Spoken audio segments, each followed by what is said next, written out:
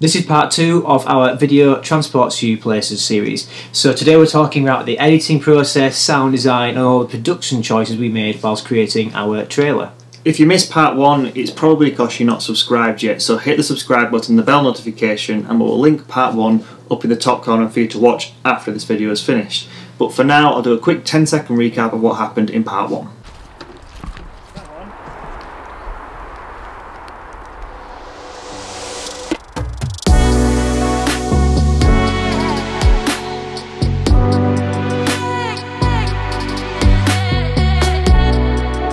Right, so there are 3 different layers of sounds going off in this piece. You've got the music at the bottom, you've got the sound effects which reinforce the location, you know, things like the sound of the forest, the birds, the wind. It makes you believe that you're in that location. And then the last layer right on top is the voiceover talking about transporting you to somewhere new. So I'm going to play the full piece and you can see how I've arranged things on the screen, and then we'll jump into each layer one by one. So here we go. Videos take you places. They can transport you anywhere instantly. Help people see what you see. Transport them there with the video without even having to leave their seat.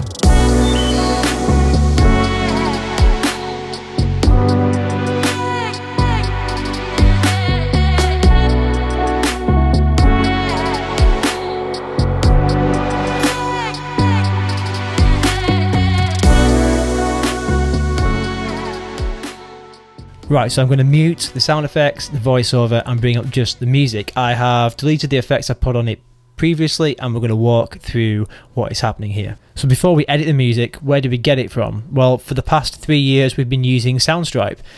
They've got a great collection of tracks. It's quite reasonably priced. I would recommend you check it out if you haven't already got somewhere to license your music from. I'll put a link in the description below. But when you get on their website, you can go in and filter what tracks via instrument, via genre, by the feeling, by the tempo. There are so many ways you can filter it right down to find the perfect track for the piece that you are currently editing. So you can see on screen there are 3 separate clips of audio. It's actually one song. It's just personal choice. I elect one part of the song for the beginning and a different part of the song for when it kicks in.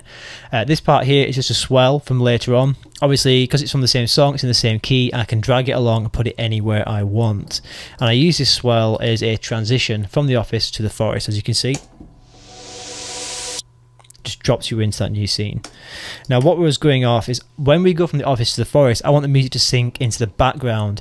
It's as if me and Jake on screen were still in the office, but it's sunk into the back, and it kind of accentuates the fact that we're now seeing the forest and not paying attention to what's happening around us because we're sucked into this video. So the way to achieve this, nice and easy. Now if you've played with EQ before, this is quite a simple trick. If you haven't, I'm going to walk through it, so don't worry. Now this is your full EQ. I've just dropped it onto this part here, and what I'm going to do is bring in this low cut and high cut to get rid of some of the information. So nice and easy. Low cut frequency, I'm going to bring that up to around about, let's go 800, and then punch that in for the automation. And then the high cut frequency, I'm going to bring that down to 1700. Punch that in for the automation there. It leaves us with a very narrow band. Now this is going to take away a lot of the information and sync that track into the background. So now he's on the automation. Let's see what it's actually doing. I'll bring up the graph again. There we go. Now to further accent this, I want to add a reverb. So I've put a reverb on. Let's put that all the way up to full. Hit the automation. Move the frame back and turn it off, and this is going to be our finished mixing effects that we're going to do on the music. Pretty simple. It's all it needs. Let's take a listen.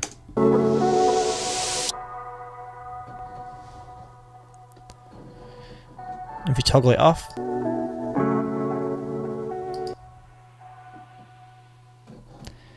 and you can see how that simple EQ curve and a bit of reverb sinks the music right into the background, and it makes a lot of room for all the sound effects that we're about to introduce.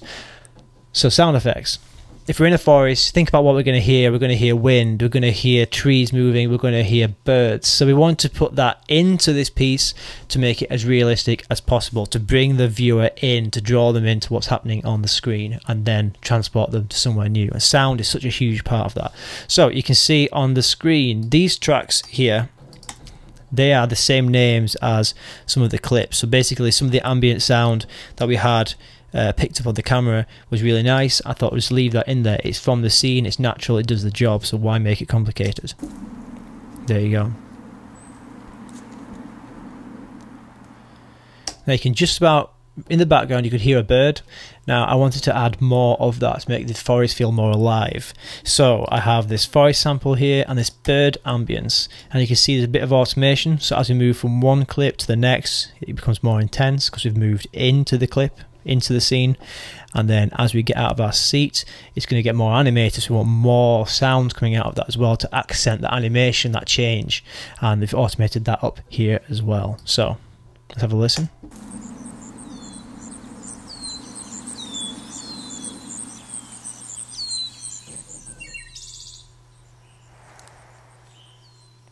There we go. And then the rest of this, so windy desert. I know I'm not in a desert, but this is the best wind sample that I had in my library. Put that in, it accents that. And I also use this automation to change the wind into a bit of a swell as we drop out of the next part of the scene, where we get out of our seats and start to explore.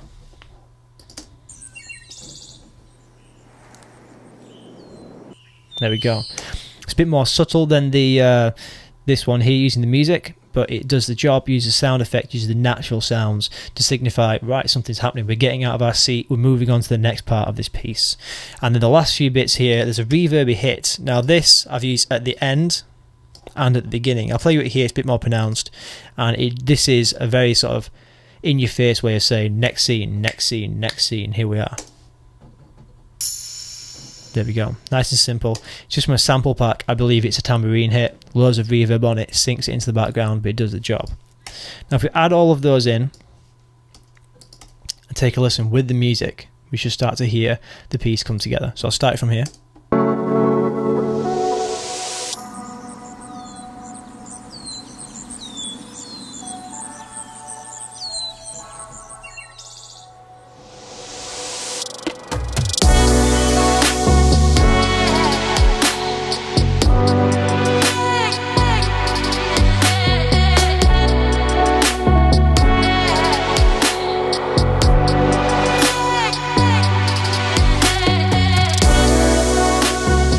Now when you think about it, sound is half of video. When you watch a video, you're engaging two senses, your sight and your hearing. And if you're not backing up what's happening on screen with the sound, you're missing a trick. The quickest way to jump your production to the next level is to add in sound effects, reinforce what's happening on that screen. If there's a train going past, add a train noise. If you're in a city, add some street noise.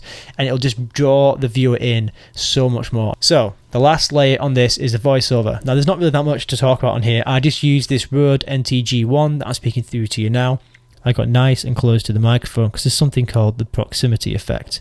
Basically, the proximity effect is the closer you are to the microphone and the capsule in there, the more bass, the more bottom end you're going to start to capture on that microphone. And if you think about Hollywood movies, you know, big budget stuff, the voiceovers have always got that nice depth and crispiness to them, and that adds to the production value. If you hear that kind of voiceover, you automatically think, you know, these guys are doing this properly. So as you can see on screen, there is this voiceover. I've done a compound clip. There's a few different parts in there. Now, nice and easy. There's a de-esser on there to get rid of some of the, you know, the sibilance. You don't want that in there, it's distracting. There's an EQ. I got rid of a little bit at the bottom end so it's not muddy. About 300 Hertz is also quite muddy on the recording I had. And then this, almost 4,000 Hertz, and this little high shelf. They just add that bit of sibilance, that bit of crispiness back in to help it punch through the mix, help it punch through all the other audio information that's happening in this track.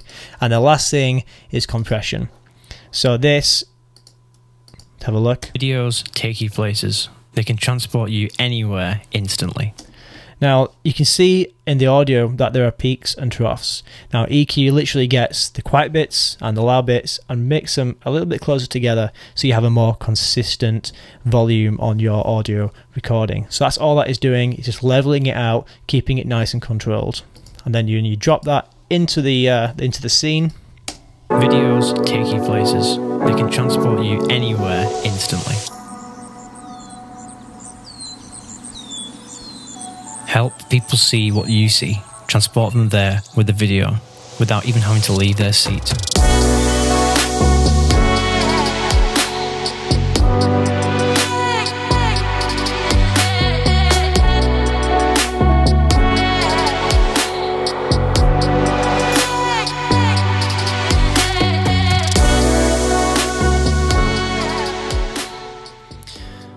And there you go, that's it. I mean, it's only, it's not even 40 seconds, that piece, but there's quite a lot going off on the audio. So next time you're trying to make a little advert for social media, you're making a vlog, whatever it is, just try playing around. There's the music, there's voiceovers, they're quite standard everyday things. Try putting some sound effects in there and see how it can elevate your production just to a whole different level and be more engaging for your viewers.